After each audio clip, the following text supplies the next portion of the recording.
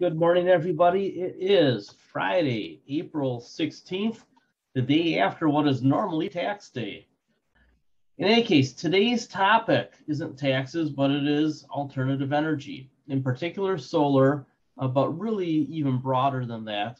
There's been some news of a short attack on one of the battery stocks, which seems to just be a rehash of everything that we knew was a risk with that particular company. But what I want to show you is just how huge the opportunity is in alternative energy, and that the current pullback in alternative energy stocks is probably an awfully good opportunity to start sniffing around. So this is the slideshow from the EIA, primarily put together under the Trump administration. So I would expect some changes here in the next couple of quarters. But as you can see, the fastest growing source of energy is solar, followed by wind, geothermal, hydroelectric. Notice there's no growth in fossil fuels. I think that is something that people really have to wrap their heads around, is that coal is continuing to fall back to nothing, being buried again, so to speak. And nuclear isn't getting built anymore. Oil is being disrupted by EVs, and natural gas is basically just holding steady at the moment. Could natural gas go higher yet? Maybe, but I think that this projection is probably wrong. I think natural gas is probably choppy and sideways for a long time and probably falls off in the 2030s. And that's one of the things I want to talk to you about, is the projections that are out there are notoriously bad projections, especially from the government and the international agencies. What tends to be better are the private analysis, the corporate analysis, because they're the ones that are allocating capital. And what I find over and over and over again is when I go through Centio and I look for ideas like solar power projects, I get so many hits that it's off the charts. 17,000 hits. This is just the last 2 years. 17,000 mentions of solar power projects from utilities. Now think about that. The utilities are telling you that's the direction that they're going. I'm not really sure how much more in your face it can be than the utilities telling you the power is going to come from solar. It's similar to the car companies telling you by 2026, we're going to mostly be hybrids and EVs, and by 2030, we'll be pretty much all the way there. And by sometime in the 2030s, we're not going to be making gasoline-powered cars. When the capital allocators tell you this is where they're spending their money, it does not pay to fight them. Similar to don't fight the Fed. So when you take a look at what is really going on around the world, I'm going to show you some of these charts now. What you realize is that there's going to be less coal being used in 10 years, just like there was less coal being used this year from last year. And while, yes, there are a handful of coal power plants being built, and a handful of nuclear power plants being built, and a handful of natural gas power plants being built, normally they are just like-for-like replacements.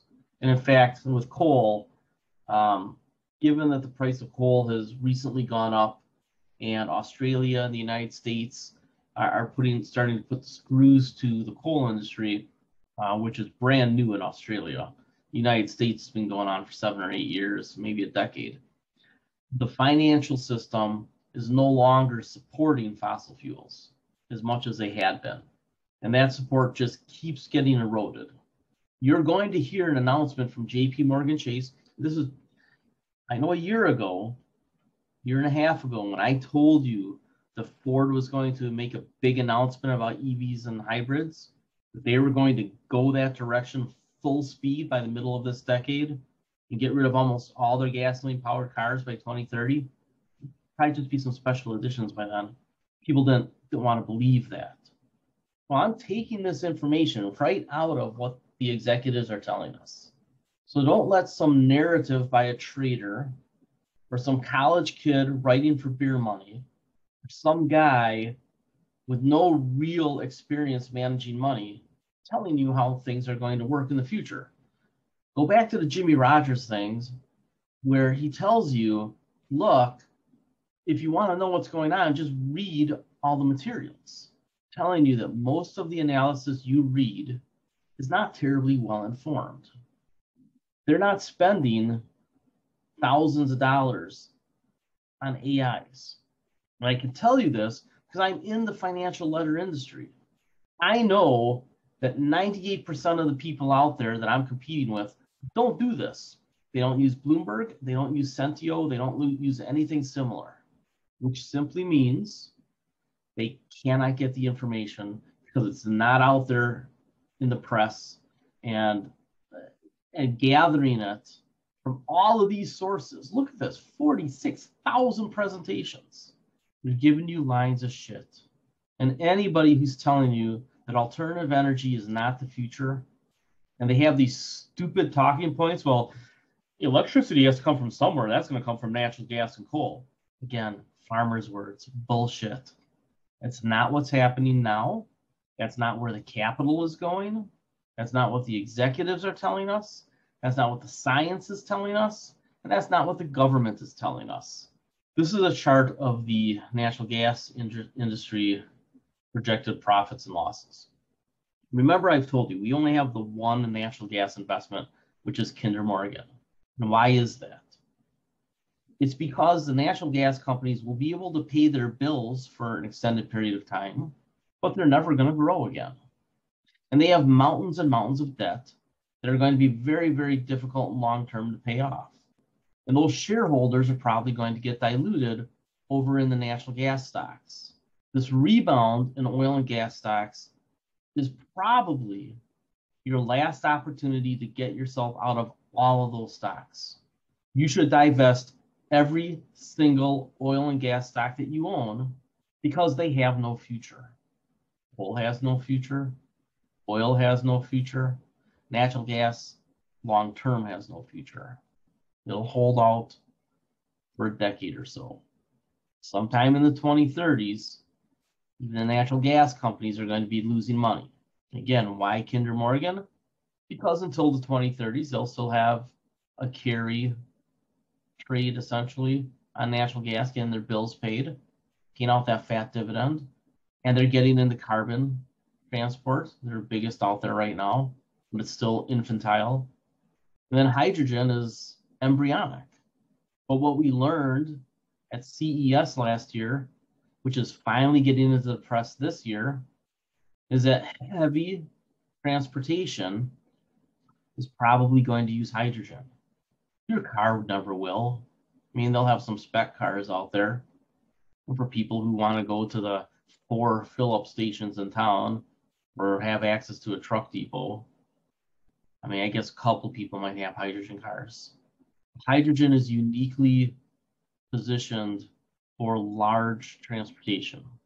Think ships, maybe airplanes, big trucks.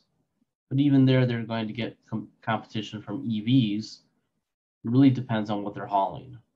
So your giant vehicle that has to move a mountain, probably not EV. But just hauling some freight, maybe. Hauling a unit off of a ship, one of those big metal boxes, intermodal, those probably be hydrogen, because those are heavy. So Kinder Morgan, you want, because of the dividend, if there is a rally in oil and gas, it hangs in there, it benefits, but it's the backdoor play because of the right-of-ways on carbon and hydrogen. Now, that's not really the topic today. I just wanted to show you this curve. There's not a long-term future, even in natural gas, and that's the best fossil fuel. So if you go to the Rethink website and you get their report, what you end up finding, one of the more bullish projections on alternative energy, and they've undershot the mark. So this is the most bullish one, and they keep undershooting the mark. What they know and what we know is that solar, wind, and batteries are on the verge of being the cheapest out there already. And for sure, by 2030, they'll be cheaper than all the fossil fuels, which is why this is going to happen. The IEA and the EIA is about to say the same thing, are already saying that it is cheaper to build a solar power plant with batteries than it is to build a coal power plant and operate it. The utilities are backing that up because that's exactly what they're doing. I told you about a year ago, maybe, that in Indiana, which is very coal heavy, they were tearing down an existing coal power plant that was operating about break even, tearing it down and replacing it with solar and batteries. I'm not sure how many people need to be convinced that this is what's happening. I think in my crowd, most of the people understand it, but there will be people on YouTube who don't want to believe it. There are people who are invested in Exxon and Chevron who don't want to believe it. There's a huge proxy war going on with Exxon over the future of that company. And management keeps pushing towards oil and gas. You've got investors telling them, what the hell are you doing? I'm telling you right now, the alternative energy investors in Exxon are going to win that battle. And part of the deal is going to be that they're going to have to slash their dividend and slash development of oil resources way further than they already have. That's going to mean massive write-downs. Exxon is a stock that if you own it and you're not selling it, you don't really know what's going on at Exxon. In any case, this Rethink report is something that you should read because it'll show you what's happening in alternative energy versus fossil fuels. There is a virtuous cycle going on in the alternative energy. Lower costs are important, but remember, government support, that's part of our analysis. Our four-step analysis, big secular trends, what is government and central bank policy, and then what are the fundamentals? Well, the secular trend is towards alternative energy. Government support is there, and the fundamentals are improving. On the opposite side, the big secular trend is away from fossil fuels. The government is not supporting it anymore. And if you were reading the news this week, Biden basically said he's going to slash all the subsidies, direct and indirect, to the fossil fuel industry, wipe them out, which is what Elon Musk asked for 5, 6, 7 years ago. He said, look, if we don't need any subsidies, just don't give anybody subsidies, and we'll crush fossil fuels. And he's right. Absent of tax breaks and other loopholes, and forced to clean up their messes, fossil fuels are already way more expensive than alternative energy. But they get away with offloading expenses onto the public. That's called an externality cost, and it's a negative one in this case. There's externalities that are positive. There's also externalities that are negative. An externality is when you create an effect in the general public. Negative would be pollution. Positive would be cleaning up pollution. Pretty easy to understand. Well, the fossil fuel industry has been creating pollution and climate damage for decades. And I'm not going to argue that we should have gotten rid of them sooner, because for a very, very long time, until this century, we needed them. So I don't know how much of a moral argument it is.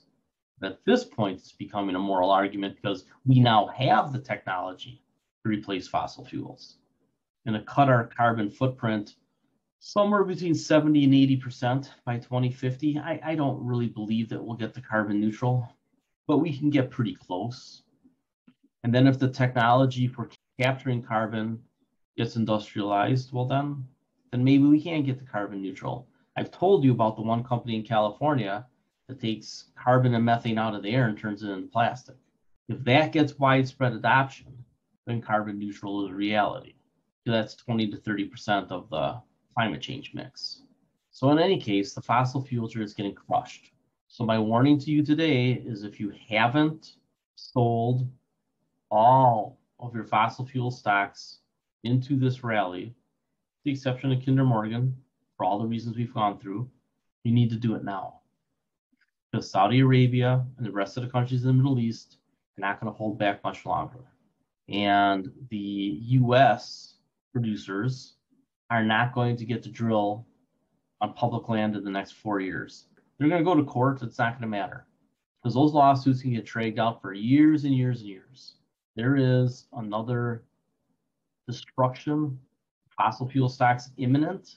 You need to wrap your head around it. You can fight me on it because I've been a little bit off on a couple of these trades in the past. Remember, I've made millions of dollars for myself and other people investing in oil stocks since 1999. While I haven't traded the transition as well as I would have liked to, that doesn't change the nature of things. This chart from the IEA is pretty self-evident, I think. Renewable electricity additions stalled a little bit under Trump, COVID. Now it looks like it's ready to resume the trend. I'm not the only one who thinks so. Corporate projections and the government projections changed in one day, basically. When Trump lost, it's all changed.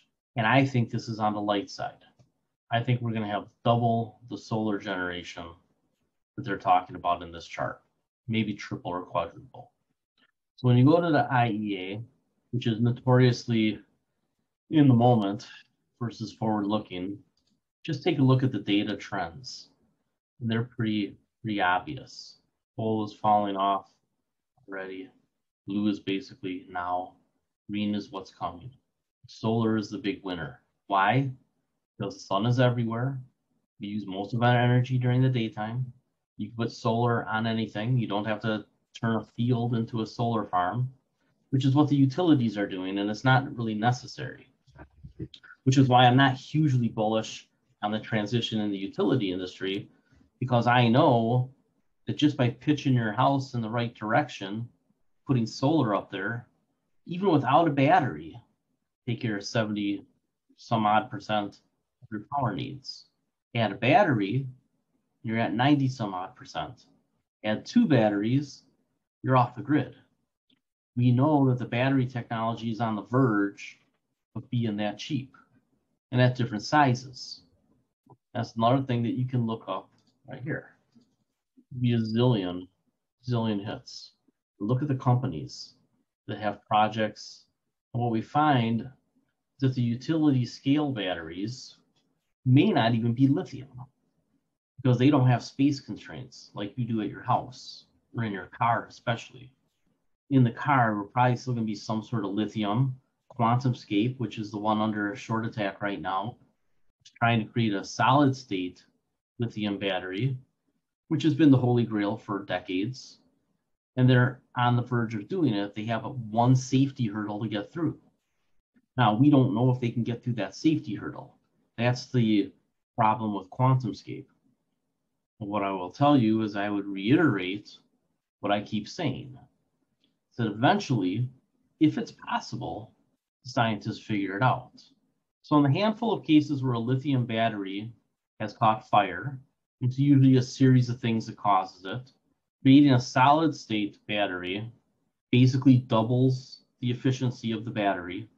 And if they can get over the hurdle, the thing's catching fire once in a while from multiple charges and then a jolt, some sort of impact, some sort of malfunction, too much heat.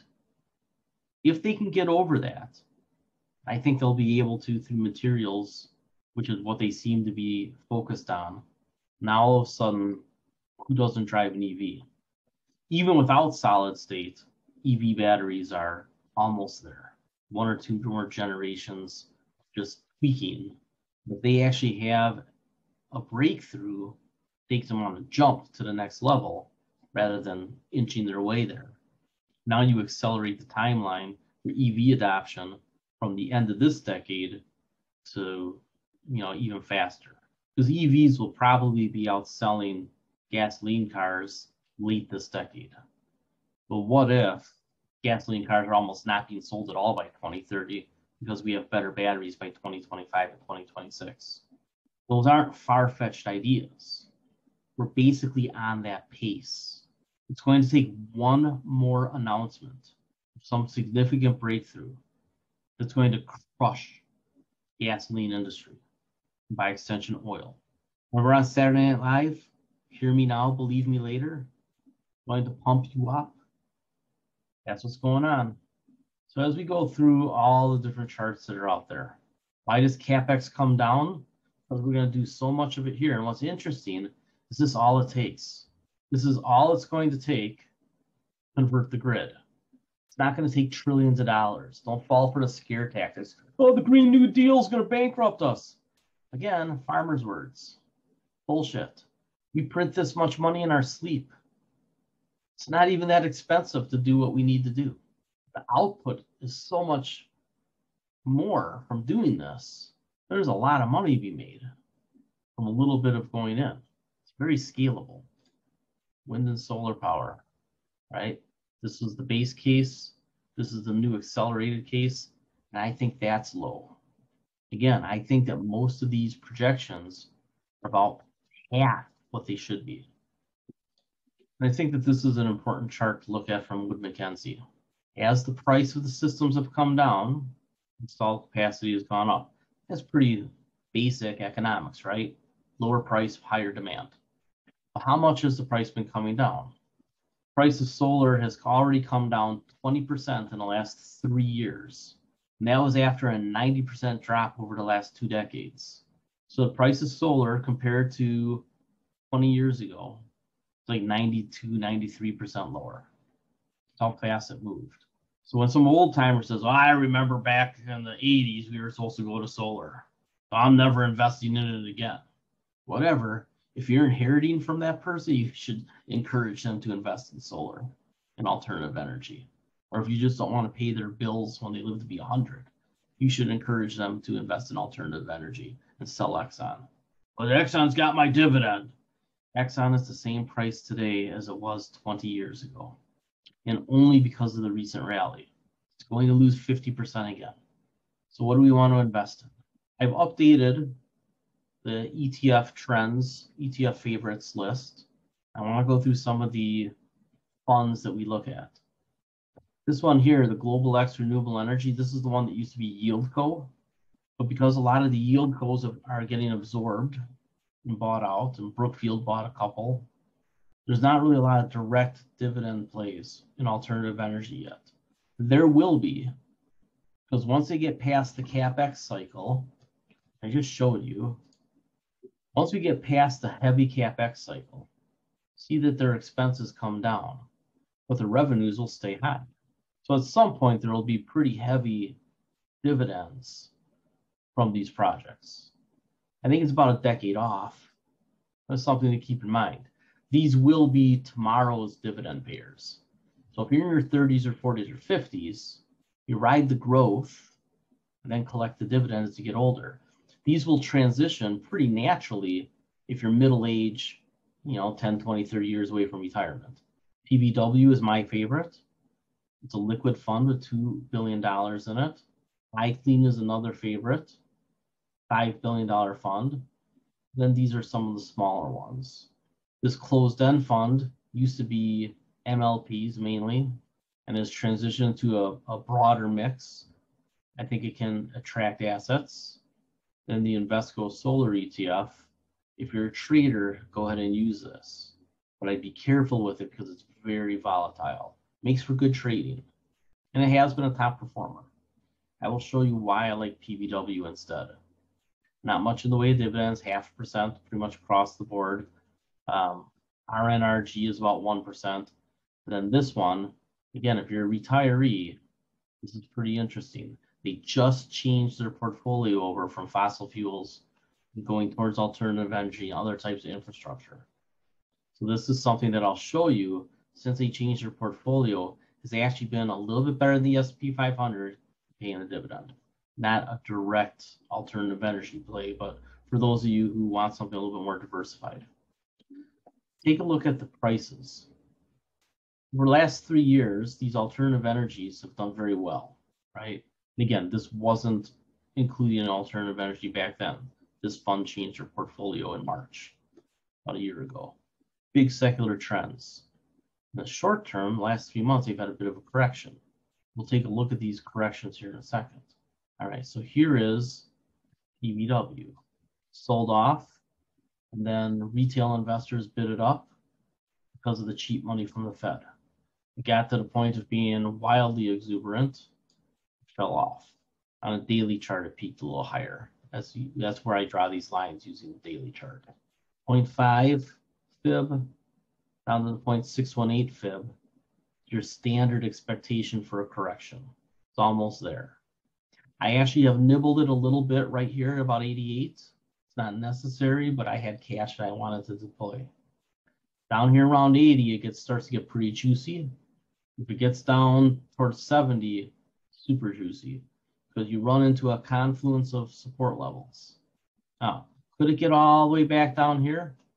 I guess. Somehow Trump was named the winner of the election. I don't think unless we have a major liquidity event, you see it below about 65, 66. But I think pretty heavy buying comes in on the institutional side. You take a look at their components, it is pretty heavily solar, but not exclusive.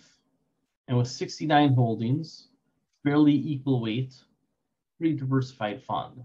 Got some basic materials, some utilities, cyclicals, industrials. So I'd encourage you to look at the whole list here. Companies, pretty diversified. Compared to TAN, all these charts are going to look about the same, which is all solar and very top heavy. If you want super top heavy, understand what these top 10 holdings are, then you can trade this fund. And I plan to do it. Take a look at iClean. All these charts look about the same, don't they? Global Clean Energy.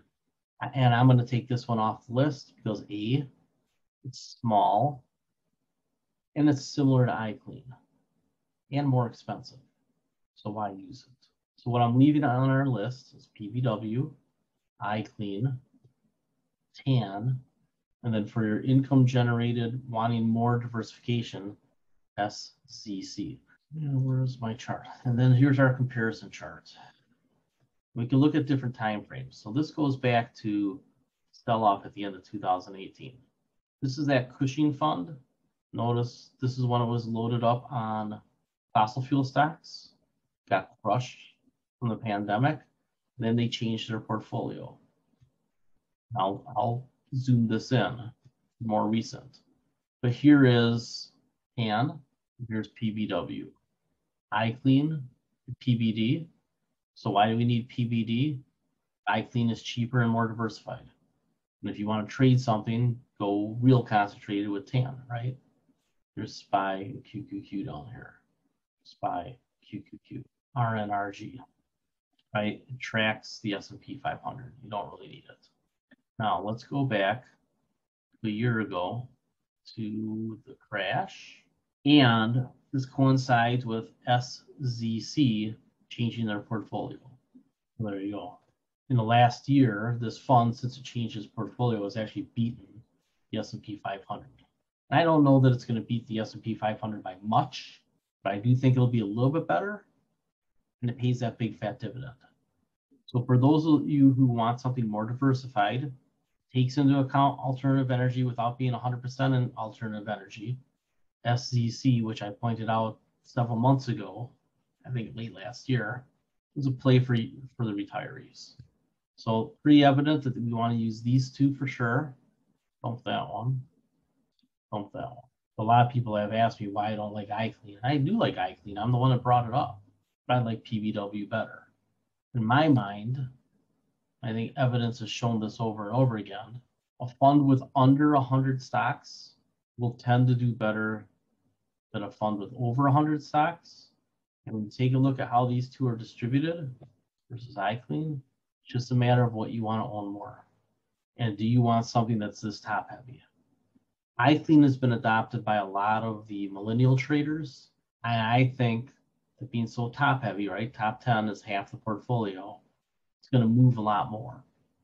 So from a safety standpoint, I like PBW, more equal weighted.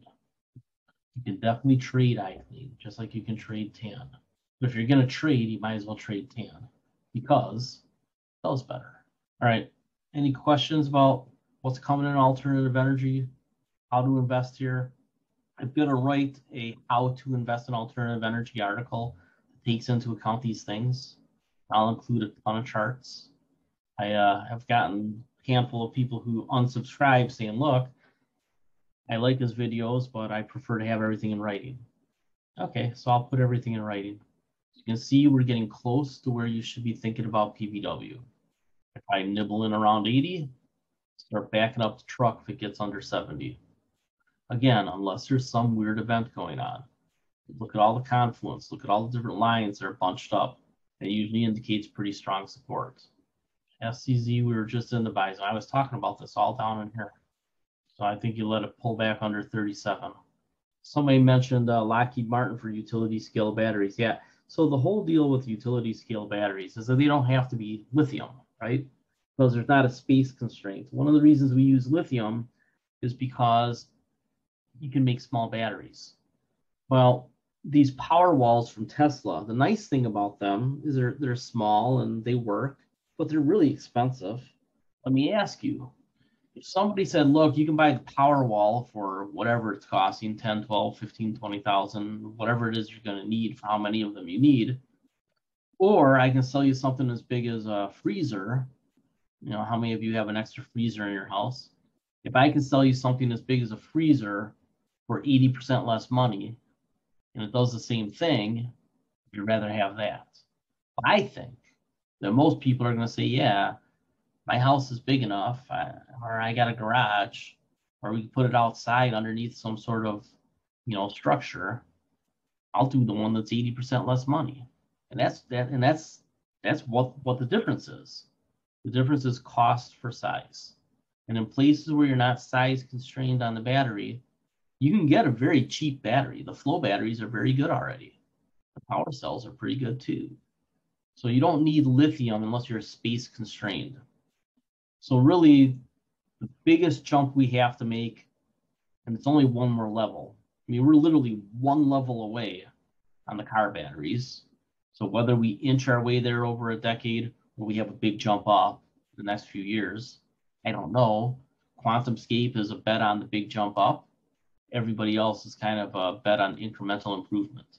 QuantumScape is the closest when it comes to solid state lithium batteries for cars. There's nobody really even close. And they have huge funding. I mean, you're talking Bill Gates, Tesla, Grantham, and there's a lot of big investors in QuantumScape. So this little short attack article says, oh, they're a fraud. Again, farmers words bullshit. They're not a fraud. Everybody knows what the challenge is. The challenge is can you keep the battery from exploding? And if they can, which they probably will be able to at some point, they're a big deal. So if you want a real long-term investment, I would say you could probably start nibbling in on QuantumScape because it's gotten hammered. And I don't know where the ultimate huge support is. Clearly in the 20s, right? See this line here? And it's almost to the huge support area. And for those of you who will tune in on Tuesday or watch the retirement show, I mean, it's not really a retirement stock from the standpoint of the way you normally think of a retirement stock.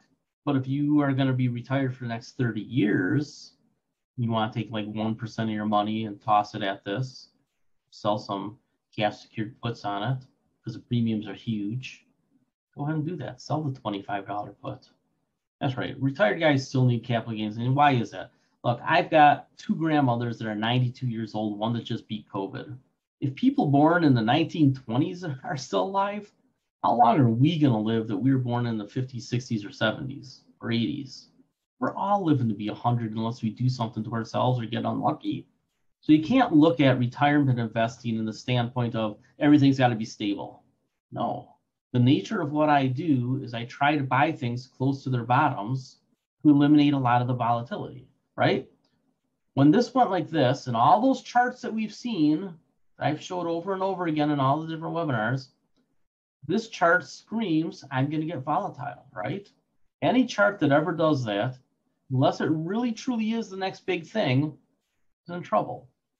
Let's compare this to another chart, right? Hype takes more time for the project or technology to work.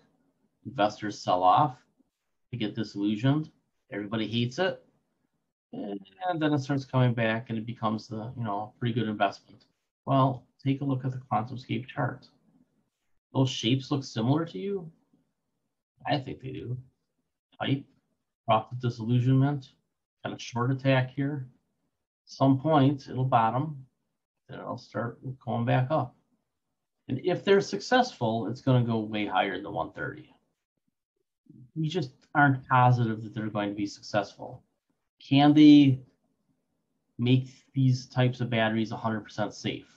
I think they can, but we don't know that. But if they can, this is breakthrough technology.